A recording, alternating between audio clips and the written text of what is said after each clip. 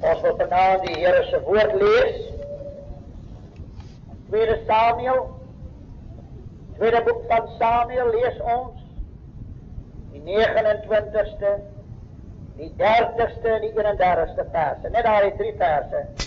In 2 Samuel, die 14de hoofstuk, lees ons daar die 3 verse saam, tot eer van die Here. Hier het dan die boodskap van God vir jou kosbare siel vanaand. 2 Samuel 14:29. 3 verse. Daarom het Absalom Joab laat roep om hom na die koning te stuur. Maar hy wil nie na hom kom nie. En hy het nog vir die tweede keer gestuur. Maar hy wil nie kom nie. Daarop sê hy aan sy dienaars: kyk, Joab se stuk land is langs aan myne, en hy het gas daarop. Gaan steek dit aan die brand. En Absalom se dienaars het die stuk land aan die brand gesteek.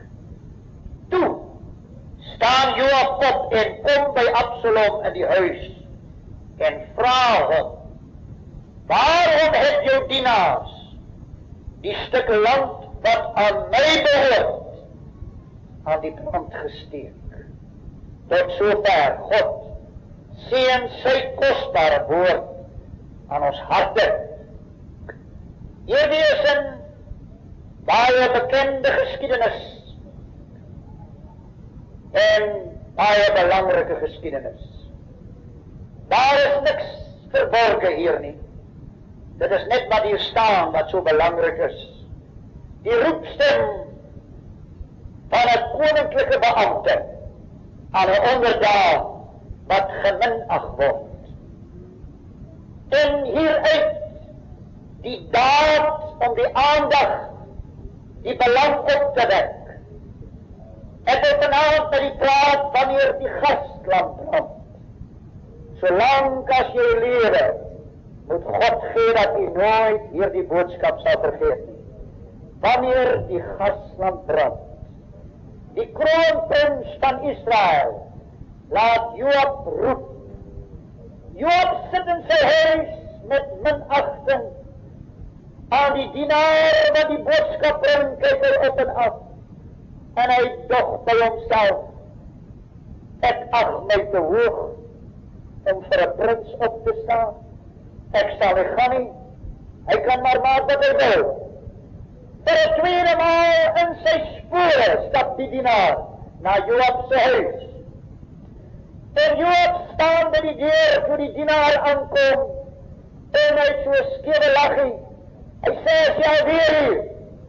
Sê: ja, die kroonprins het my gestuur. Hy roep jou na sy huis, na sy paleis. Hy roep jou. Maar Joab het daarom soveel oorwinnings behaal. Hy is 'n besondere generaal. Hy het 'n geweldige indruk en hy het 'n gevolg en hy is 'n besondere man. En hy voel sy status het nou gegroei. Sien nodig vir hom om hastig te maak wanneer hy geroep word. En weet u, die dienaar het nie weer teruggekom nie. Maar daar word 'n stukkie vuur in Joab se gasland gegooi. En die oostewind brand 'n gat in 'n kloof. En die winde begin waai. En die gasland begin brand. En Joab kyk by sy deur en hy sien die rook bo in die hemel. En hy sien die vlamme wat oplek en die winde wat waai. En hy dink: wat gaan nou aan? En hy kyk, is mos my gasland wat in die brand is.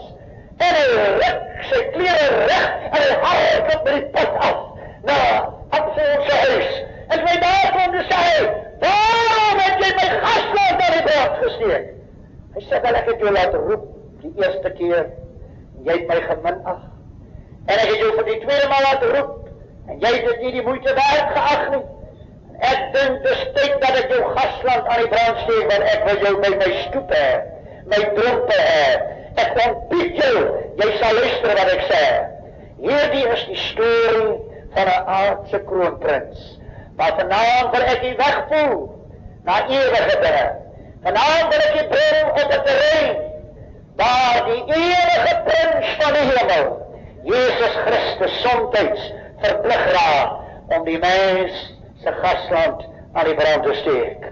Wanneer die gasland brand, iemand een mooister, ek wil stadig, duidelik, lieflik met u praat.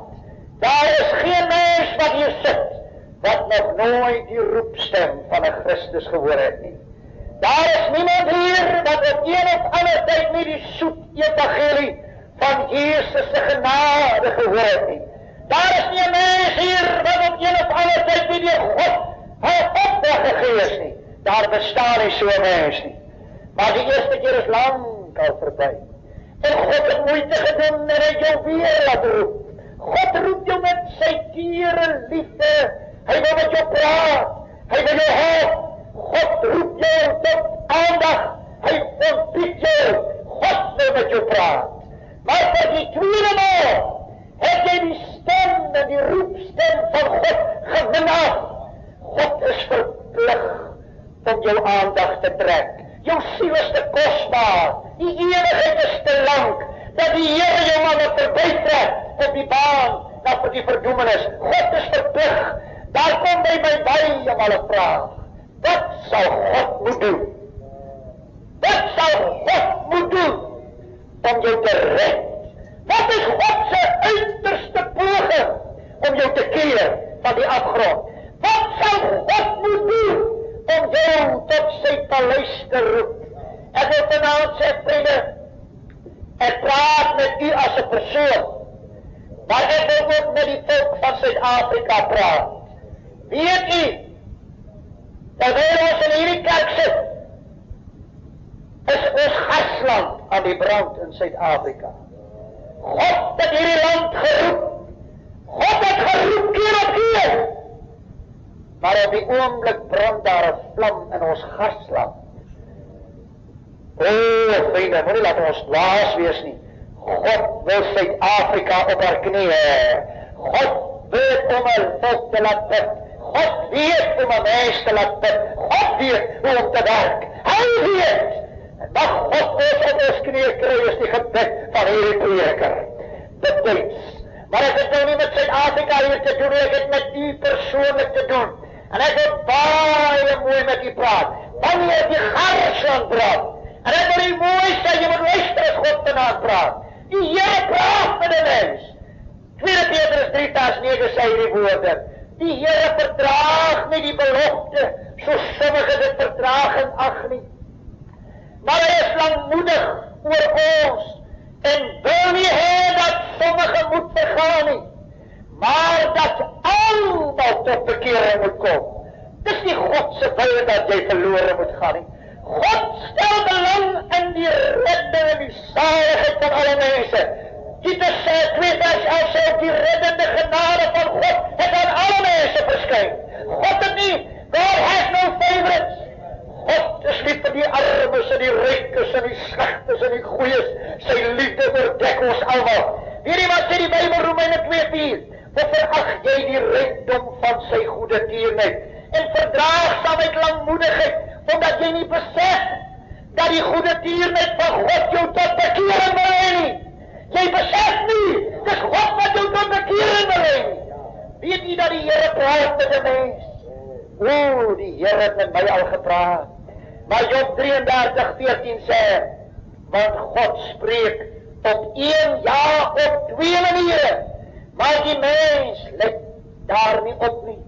In die droom, in 'n naggesig, as diepe slaap op die mense val, tydens slemering op die bed, dan open hy die oor van die mens, en hy druk die siel op die waarskuwing aan hulle, om die mens terug te hou van sy onderneming en trotsheid vir die man te verwerk, sodat hy sy siel kan red uit die kuil en sy lewe, dat dit nie omkom nie. God sê, hoe dat die Here praat met 'n mens, 1 of 2 maniere, deur drome, deur naggesigte, deur predikers, deur 'n getuie. God praat met jou. God het baie met jou gepraat. Want jy daai droom wat jy nie kon afskip. Want jy daai gesig wat God jou gegee het.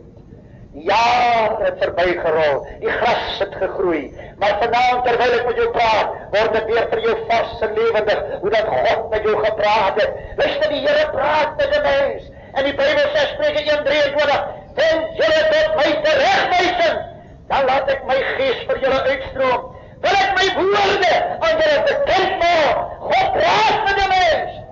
Nou zei die waarschuwing hier, omdat ik geroepen heb en jullie geweigerd heb. En ik mijn hand uitgestrekt heb en niemand geluisterd heeft niet. En jullie al mijn raad niet opgevolgd en mij terechtwijzen niet mogen geweerd heeft niet. Daarom zal ik ook lach bij jullie ondergang. Ik zal spot bij jullie verschrikken. Als jullie verschrikken komt zoals een ondier. En jullie ondergang zoals een stormwind aankomt. Als benauwdheid en angst jullie overvalt, dan zal jullie naar mij roepen, zei de Heere. Hulle zal mij zoeken, maar mij niet vinden, omdat hulle die kennis gehad het en die vrees van die Heere niet verkies het nie. God praat. Ik wil vanavond voor jou zeggen, wanneer God met jou begint praten, dan je niet meer met mensen te doen nie. Wanneer God met jou begint praten. En hij zei, die Heere heeft je man met Jeruzalem gepraat. En met tranen. En die Heere Jezus gevierd. En hij zei, Jeruzalem. Jeruzalem. Jij maar die profeten doodmaakt. God stuurt zijn profeten, maar hij wordt doodgemaakt. Hij wordt stilgemaakt. Nou weer hij zei, Jeruzalem, jullie maar die profeten doodmaken en stenen. Die wat naar jou gestuurd is. Hoe dikwijls wou ik jou kennis bij elkaar maak, zoals de hennerkijkers. Onder die plekken bij elkaar maak. En jullie bouw niet. Kijk, jullie huis zal voor jullie boes gelaten worden. Hij zei in Lucas 19:42, als jij toch maar gebeurd hebt. Ja, en hier die dag van jou, die dingen wat tot jou vrede dient. Maar nu is het voor jou oorgedekt. Omdat je die gunstige tijd, toen God jou bezoek heeft, het zij niet eens opgemerkt niet. Jy het nie gehoord hoe God gepraat het nie. Jy het nie opgemerkt nie. Jy achter nie die moeite werd nie. En nou moet God iets doen. Nou moet die Heer iets doen om jou te helpen. Jy wil luister nie. En God het jou nogtans lief. Hier al jou verwerping, hier al jou sonde, hier al jou ellende, het God jou nog lief. Nou is God verplicht om iets te doen. Want die Heere wil onderhoud met jou hê. Jou garsland gaan aan die brand raak. God gaan sy dienaar stuur om jou garsland aan die brand te steek. Die woord, die roeilig, die waarschuwing.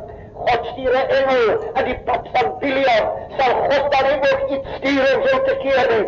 Biliam was 'n lieflike man. En nou is hy op pad om God te verraai. Dit verkoopsom verloor hy die volk van Israël. En die God van Israël. En hy loop hy is so waansinnige. En God laat hy engel en 'n smal plekkie staan. En sy donkie praat met hom. En hierdie man weet nie, hy schaam die donkie, hy is verwar. Hy weet nie waar hy nie. Totdat God sy oor maak en hier in die smalpad staan die engel van God met 'n vlammende zwaard. En die engel sê vir hom, Biliam, jou pad is gevaarlik steil. Luister, as God 'n engel gestuur het om Biliam te keer, God se laaste poging, maar weet jy wat doen hy? Hy stap verby die engel van God. Hy stap verby al die werke. En ek lees weer van hom hoe lê op die vlaktes van Moab. Die wurms eet om my sonder God gesterf. Nie 'n dwaas wees soos Biliam. Maar God gaan verplig wees om iets te doen om jou aandag te trek. Hier in Johannesburg in 'n mooi huis bly 'n gegoede familie. Hulle familie is Pinkstermense. Kort dan kom hulle praat en met hierdie statige familie. Maar as jy met hulle van die Here praat, hulle net aan kwaad. En jy kan ook niks sing en bid daar in hulle huis. Maar hulle kom uit 'n Christelike familie. Maar jy weet die samelewing voer jou weg in die sonde. Jy word sosiaal, jy raak los van God. En weet jy wat doen die Here? Hy praat met hulle. En hulle jaag die dienaar van God weg. Weet jy wat doen die Here? Hy sit die vuurhoutjie in die garsland. Hulle kyk hier die venster, hulle sien op die swembad. Wat is op die swembad se water? Hulle hartklopkies het hulle 2,5 jaar sien.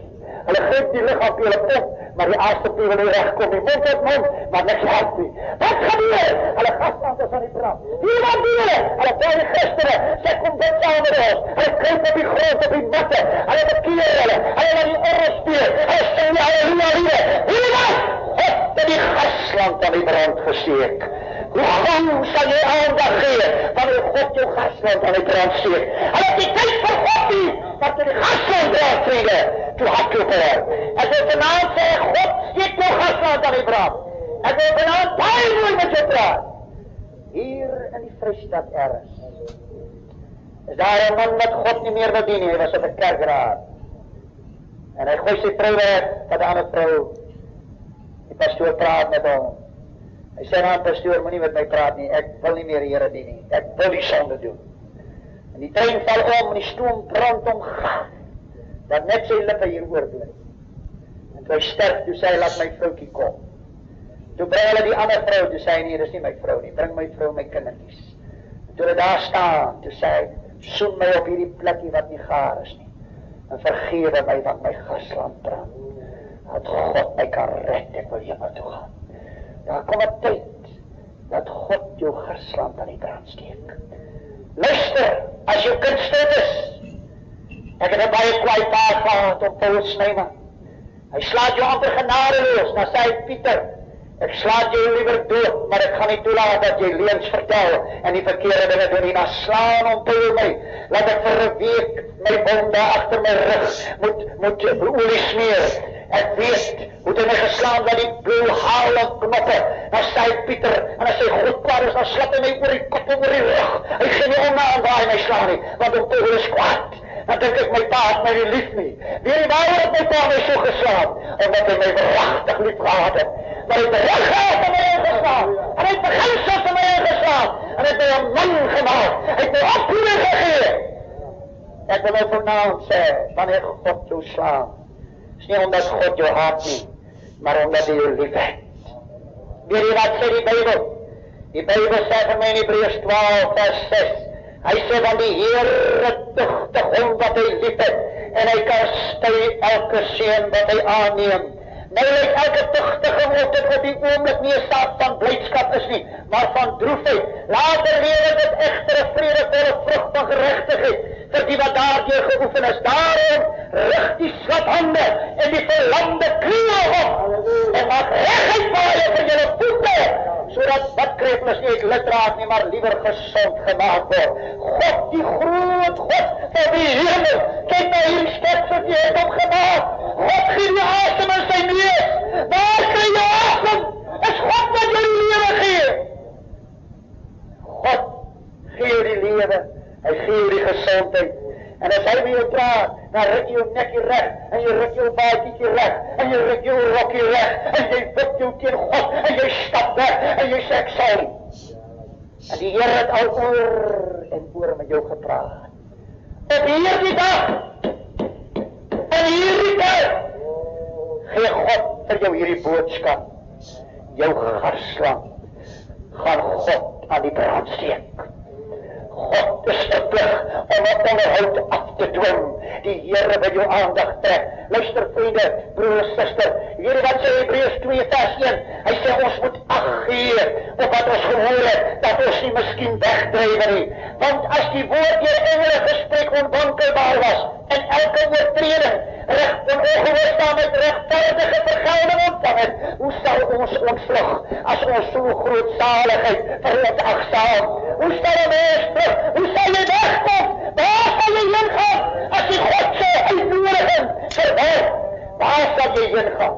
Weet die mense drywe weg soos 'n skip sonder 'n anker, weg van God af, weg van die kerk af, weg van die bidtuur, weg van die beginsels, weg van heiligheid, weg van die familie. God wil jou roep, God sal jou roep. God het bedoel om jou te roep. Ek wil vanavond baie mooi met u praat. U moet mooi luister. Ek vat 'n paar Bybelse manne, mense, met wie God op hierdie manier gepraat het. Wanneer God die gasland aan die brand steek, wanneer die storms woed, wanneer die winde begin huil, wanneer die mere maal, wanneer het eensaam word, wanneer die jammer geroep in die hemel gehoor word, dan sê ek vir jou, kyk op, God is besig om met jou te praat. Ek dink aan Jakob. Jakob beteken bedrieger. Hierdie man kon lieg en bedrieg. En op 'n dag moet hy sy broer ontmoet. En die man met 'n worsteling, 'n verskriklike worsteling. Niemand kan dit sien. Hy is daar by Jakob. Hy dink, God moet ek my broer ontmoet. En sy gewete begin doodplaas. Sy gewete klaar aan. En hierdie wat doen hy? Hy is te lafhartig. Hy is te lafhartig. Hy vat sy vroue, hy stuur hulle. Hy vat sy kinders, hy stuur hulle. Hy vat sy familie, hy stuur hulle. Hy is te bang. Sy gewete eet hom, soos 'n kanker. Daar is daar iets in 'n gewete wat jy nie kan afskud nie. Jy sal hom nooit afskud nie. Dis die aanklagkantoor van jou siel, jou gewete. En weet jy daar, die man, hy staan alleen en dit begin donker word. En hy voel hy stuur geskenke. Hy het sy familie gestuur. Sy kindertjies loop, dan kyk hulle terug. Wanneer kom ons op pappie? Nee, hy is bang. Sy gewete praat. Dit vreet aan hom. En die man sak in die stof neer.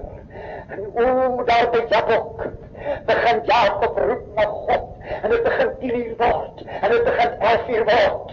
En dit is 12:00. En is nader aan 1:00. En hy bid so dat God nader hom kom, die engel van die Here. En toe daar die engel van die Here by hom kom, toe gryp hy die engel. En hy huil. En hy bid. En hy smeek. Hy sê, my God, ek sal nie los nie. Vandag los ek nie. Ek kan nie los nie. Ek moet 'n antwoord in die hemel kry. My gewete kan my antwoord, Here. Daar die nag, toe breek daar die man deur, en God verander sy naam van Jakob na Israel. Vriende, as ergens 'n gewete vroeging het, en 'n gewete is 'n snaakse ding, luister nou mooi, en ek seker in die beste tyd is 'n jong, pragtige dame, en sy kom na die prediker van die gebied, en toe sê hy kom, toe sê sy vir hom, preacher, I've come to see you. They said, but don't speak to me about religion. I'm not interested. Don't speak to me about God. I don't believe in Him. Don't raise any questions about theology. I'm not interested. Ze zei, ik stel je God belang nie in 'n kerk nie in 'n Bybel nie. Ek stel je belang nie, ek wil jou net 'n paar vrae vra. Ek wil selfmoord pleeg, prediker. Sy sê, weet, ek is jong, ek is student. Ek is nou hier in my 20ste jaar. Sy sê, en ek het my ma en pa se opvoeding weggegooi. Die ou raad van die moenies en die magnies het ek in die aftakke gegooi. En ek het voor die drempel van morele beginsels geklim. En ek het my nou geniet. Ek het in duiles gelewe. Ek het die mans omgeruil. Ek het gedrink. Ek was in die nachtklap. Ek het al die sonde gedoen wat ek kon opdis in die wêreld. Sy sê, prediker. Sy sê, ek het gelewe nacht en dag vir die sonde. En al die dinge wat my sê wat geluk kan bring. Sy sê, prediker. Moet nie my van die Here praat nie. Moet nie met my van Jesus praat. Van God praat nie. Ek wil nie daar nou luister nie. Sy sê, maar sê my prediker, hier binne skeer ek uit mekaar. Hier is iets wat brand soos 'n vuur. Sy is iets wat ek nie kan doodkry, ek wil selfmoord pleeg, ek kan nie nag slaap nie. Ek is so verdoovingsmiddels verslaafde. Ek drink, die sonde is nie meer lekker nie. Dit volg my, prediker, sê vir my, wat gaan aan? Sonde is die vuurhoekie wat die garsland aan die brand steek. Also hierdie prediker sonde regverdig, also die stadraad van Klerksdorp regverdig, die regering van Suid-Afrika, die wêreldraad van kerke, al die staatsmannen in die wêreld, also hulle sê kom ons sonde doen, dan het God het ten ingeslaag, dan het God het wet gemaakt, dan het God het beginsel daar gelê, wat in elke liggaam daar, in elke siel daar die wet. Dus die wet van die sonde en van die dood. Dus een wet, hy werk. Jy kan maak wat jy wil, hy werk. Jy kan jou sonde doen. Die sonde wet werk in jou lichaam. Hy werk in jou siel. Hy werk in jou gees. En hy vervoer jou na die verdoemenis. 20 jaar oud. Sy was selfmoord pleeg. Sy is uitgelewe, uitgebrand. Die sonde daar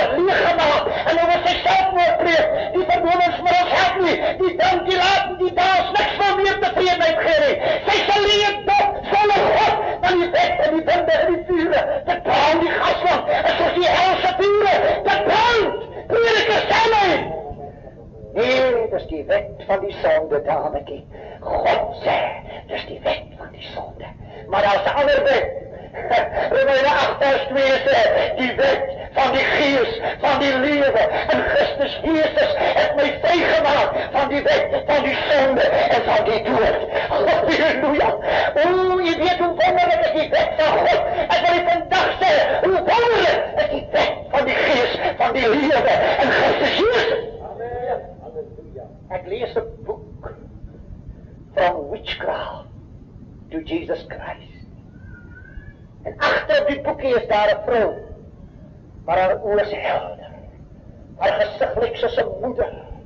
Sy lyk te mooi soos 'n engel. Maar langs haar staan, I was a prostitute. I was a drug addict. I was the queen of the witches. I lived in the gutters. En toch is dit moontlik vir daai mooi vrou. Toe dink ek aan die wet van die gees, van die lewe en Christus Jesus. Dit maak nie saak hoe diep, hoe veel, hoe laag jy val nie. As God jou red, maak jy 'n nuwe skepsel. Die oude het verby gegaan. Kyk, alles het nuut geword. God restores the beautiful things in the lives of men and women by the power of the resurrection of Jesus Christ. Ek wil vanavond tweedens vir u noem, vriende. David was die koning van Israel. As hy so deur die strate stap, die koning van Israel, dan kom daar in die jong man in sy hart so jaloesie, sal hy daarom vir Goliat doodgemaak. Hy het magtige oorwinnings, hy is die magtigste held, wat seker op hierdie aarde geloop het, David. As hy so agteroor buig, en hy begin God loof, soos die psalmsdigter dit sê, loof die Here, o my siel en alles wat binne my is, sy heilige naam. Wanneer hy so God begin loof, dan dink die mense, wat 'n man, wat 'n man, wat 'n man, wat 'n wonderlike man. Maar vriende, dit maak nie saak hoe groot jy is nie. Jy moet wakker loop vir die sonde. Jy moet wakker loop vir die vyand. En daar die man val in sonde, en hy maak die leer toe. Hy pleeg overspel en hy pleeg moord en hy pleeg baie sondes. Hy lieg en hy maak die een sonde met die ander toe. En God stuur 'n profeet na hom toe. Nathan, hy stap by die paleise deure in. En hy stap reguit na die koning toe sonder verskoning. Want as God 'n boodskap stuur, vriend, dan vra die Here nie toegang. En die Here vra nie onnodig nie. As God 'n profeet stuur.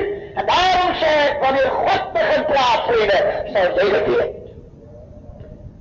En Nathan sê vir hom, David, jy is die man. Jy is die man, David. En toe David die vinger van God sien, en hy sien die staal van geregtigheid in die oog van Nathan, toe knak sy knieë, en hy slaat op die vrou neer, en o, God weet, die Here steek sy gasland aan die brand, sy sonde was die vuurtjie, waar die gasland aan die brand gesteek het, en sy mooiste dogter, gil in een van die paleiskamers, sy word verkrag, haar mooi lewe is afgebreek, en Ammon word doodgemaak deur Absalom, en die valse vure brand deur die huis, en die paleis, ek sê die daar baie ouers, maar die oorzaak is, dat hulle kindertjies op die straat hê, baie ouers het saad gesaai, maar die kind se lewe verwoes het, toe jy jou kind van God moes hê, en van die Here moes praat, toe skinder jy van die pastoor, en van die kerkraad, en van mense wat God wil nie, jy nie saad gesaai, jy vermoor jou eie kind, deur jou sonde. Ek noem maar kwaadpraterij, dat is leliker sonde, waarmee jy kind kan doodmaak en hel toestuur. Maar toe sy gasland brand, toe hy die Jordaan gevier, en hy daar, anders kan die Jordaan deur die skuinste, en daar het weet die pad na God se hart, vriende, wanneer God jou begin slaan, dan slaan hy jou om dood te maak nie, God slaan jou om jou lewendig te maak, God slaan jou om jou aandag te trek, om jou verstand te gee, anders sal God jou. En toe God hom slaan, toe moes die generaal hom vashou, hy staan teen die muur en huil, hy steek sy muur, anders op teen die muur en hy huil, en David kniel neer, en hy bid van die mooiste gebede, seker in die Bybel, dit staan hier in die Bybel, hy sê, ontsondig my met hyssop, dat ek rein kan wees, Was my dat ek bitter kan wees as sneeuw. Laat my vreugde en blydskap hoor na die gebeente juig wat u verpleisel het. Verberg die aangesig vir my sondes en delg uit al my ongerechtighede.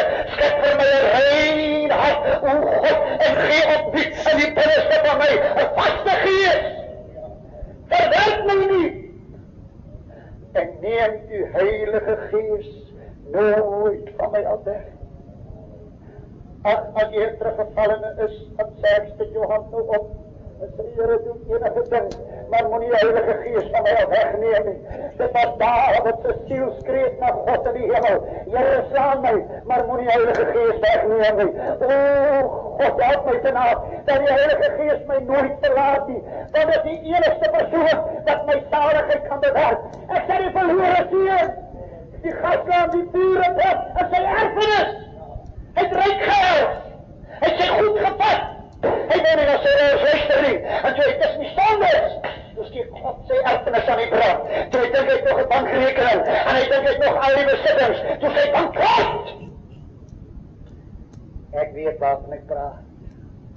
Ons Snymans was ryk mense in Ceres. Ryk mense. En my papi het God gedien.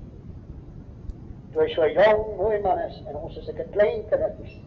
En my oudste suster is so 16 jaar dogter, sy is vanaand hier. So draai my papi sy rug op God. En hy gaan terug na die dooie kerk. En hy slaan hierdie kinders, dat hulle hom moet volg. Terug na die pad waar het God hom gebring het. Maar hierdie jong dogter van 16 jaar, sy het heel dag geput, haar kamer gesluit en in tale gepraat. En daardie aand toe my vader haar slaan, ek kon daar ook so siek, het my dood geskrik. Hy word breed, hy wil haar slaan. Hy het haar geslaan. Maar sy spring so terug, met haar dun lichaam, en sy steek haar vinger uit, sy sê so, spreek die Here. En die plek sny soos 'n mes, ons staan stil. Ek onthou dit as ek kan. So spreek die Here. Ek gaan jou slaan, en ek gaan jou slaan, en ek gaan jou slaan, totdat jy erken dat ek God is. Ons het so arm geword, dat my vader grafte gegaan het. Ryk Snyman van Ceres het arm geword, in Johannesburg het hy kom grafte graaf, en in die graf het hy nat gereen. En hy daar het hom uitgetrek in 'n hospitaal gaan lê op sandsakke sy rug opgeslag. Het hom in 'n bed vasgemaak wat hy bewe. En toe daar die stukkie liggaam bewe, daar die groot sterk man lê ruk. Toe praat God met hom, toe brand sy gasland. En die Here red hom uit die dood. En God gee hom nog 'n kans, halleluja. En die Here red die Snymans en maak hulle predikers. Ek sê, as ons toch net hoor van God, die gasland aan die brand gesteek het. En ek weet daar van het praat. Ek het gesien hoe brand 'n gasland. Ek wil vanavond vir die luister. Hy brand nie net in jou erfenis en jou gewete nie. Jou gasland kan in jou liggaam brand. Samson, jy was daar so mooi, so sterk, so gezond. Ek sien hom tussen die pilare en Dagon se tempel. Wat 'n onheilige atmosfeer. Hy diep gaat, hy daar oor was eenmaal. Hy's maar arm, hy's verwoes, hy's bankrot. Hy staan aan 'n Dagon se tempel. Hy word gebeer by die hemel. En die vuur van die gasland brand sy liggaam. Hy kan nie meer nie. Sy oë is in 'n duisternis. Hy kan nie sien nie. Al wat hy hoor is die gelach van die demone en die gespot van die duivels. Hy staan in 'n atmosfeer van onheil. Maar daar is 'n God in die hemel. Al staan jy in 'n nag so donker, en as jy oë verwyder, en as jy dan krap, daar is 'n God in die hemel. Dis nie 'n kerkatmosfeer nie. Nee, dis 'n helse horde. Maar die man het 'n kort gebekkie, maar hy put hom met sy kop nie, maar hy put hom met sy hand. Hy sê, Here, God, denk toch aan my. Denk toch, my God. Hy roep net, totdat die hemel opskeer, en die rukpunt begin vaai.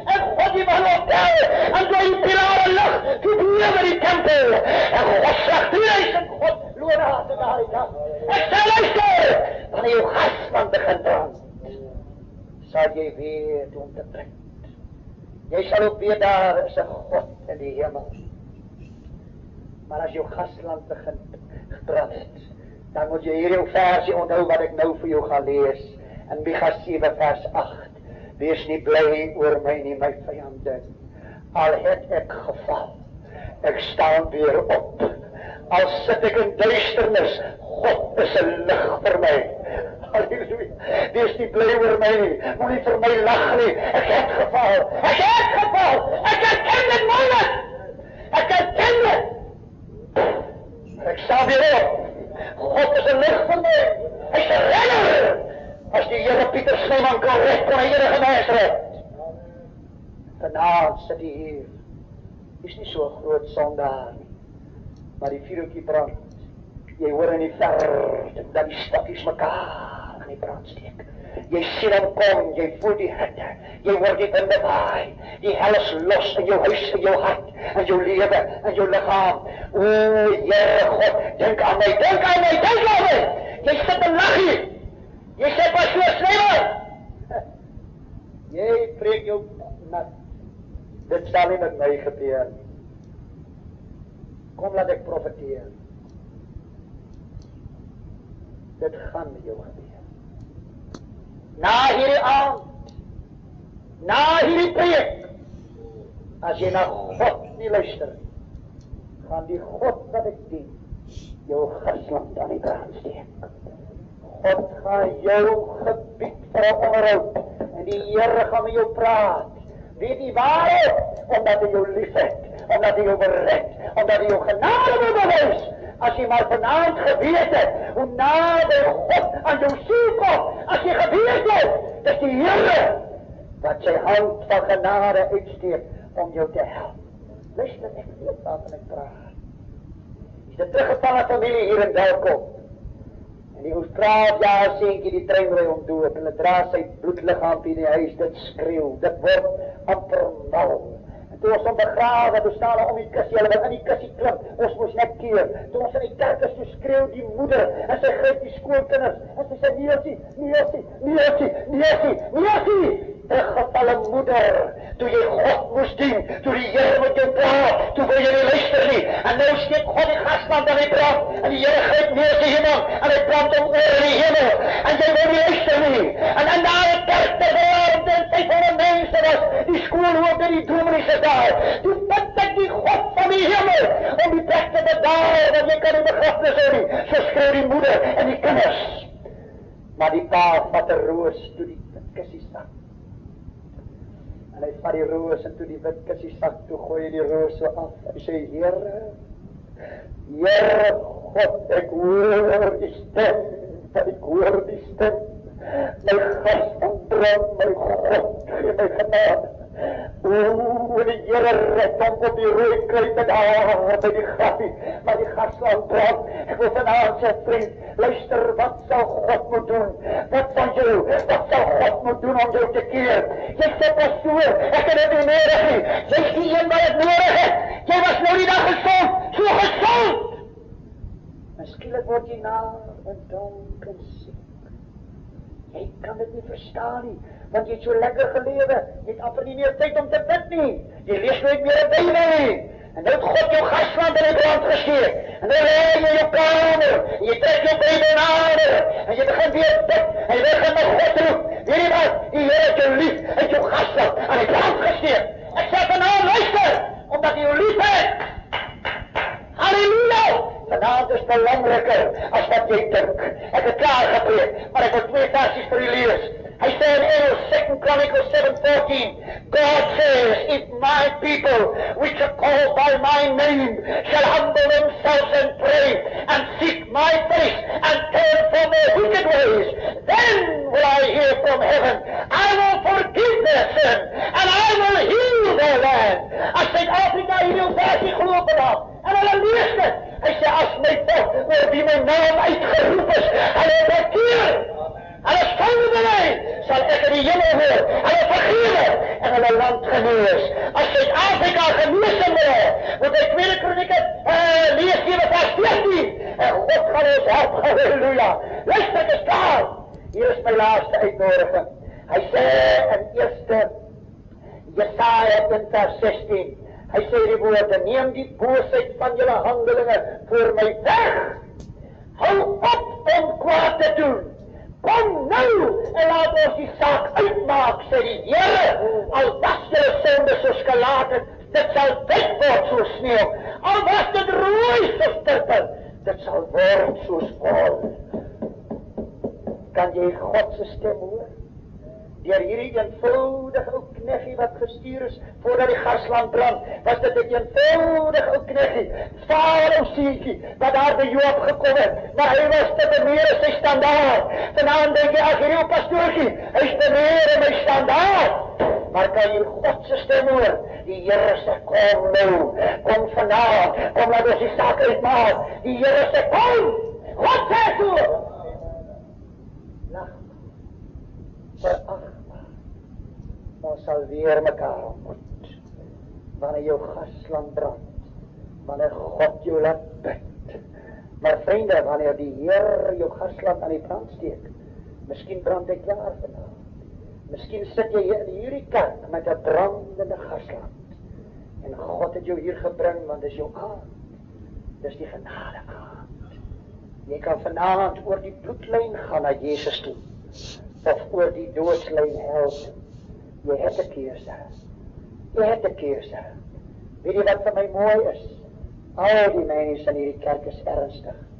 Hier is nie 'n spotter nie. Hier is nie 'n spotter nie. Hier op die dwarspaaie van Johannesburg lê koololie, maar 'n vrag spotters een aand uit 'n kerk soos hierdie gehardloop het. Hulle het nooit geweet 'n halfuur later dat hulle kar omgeval. En een het uit dwaasheid 'n vuurhoutjie getrek, terwyl die ander onder die kar vasgepen is, en die kar het aan die brand geraak. En hulle wat net aan die kerk gegiggel het en gespot het, 'n halfuur later toe, skreeu hulle deur die vlamme tot binne in die ewigheid. Want God het kwaad geword, en hulle gasland so vinnig laat brand, dat hulle nie 'n kans gehad het nie. Ek dink vanaand, Pastoor Snyman, is dit so ernstig? Jou siel is kosbaar. En God praat vanaand mooi. God praat mooi. Glo nie dit kan mooi wees nie.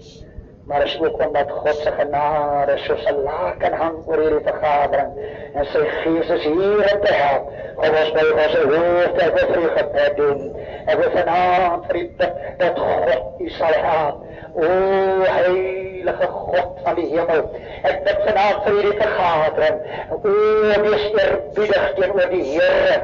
Wees stil, buig jou hoofd met jou hart, terwyl God met jou praat, terwyl die hemel met jou praat. Ek wil vir jou bid, Here my God, wees genadig vanaand oor hierdie vergadering. Here, praat mooi, help hierdie mense, Here. O, God, is daar 'n vlam van die gasland brand in 'n lewe, dat het vanaand die zaligheidsaand wees, die verlossingsaand, die genadeaand, dat die Here vanaand, halleluja, dat die Here dit doen, is my gebed, my begeerte, in die kostbare, lieflike naam van Jesus.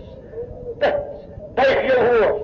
Ek sing 'n ou lied, nommer 25, vir u wonderbare heiland, is Jesus my Heer. En dan gaan ek vir jou bid. Jy sal nie weerskale, gee God 'n kans, gee aandag. Die Here roep jou, hy praat met jou. Buig jou hoofd, dogtertjie, buig jou hoofd, mami, dis jou aand vanaand.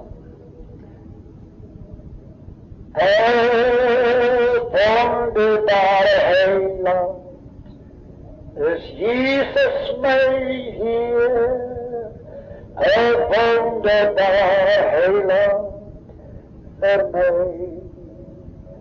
By God, skreeu my siel, en die raad hier op die waar het water van een liefde uitvloeit.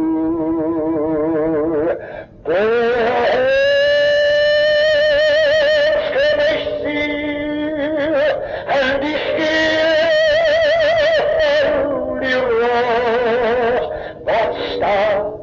in het verborgste land, en daar is een liefde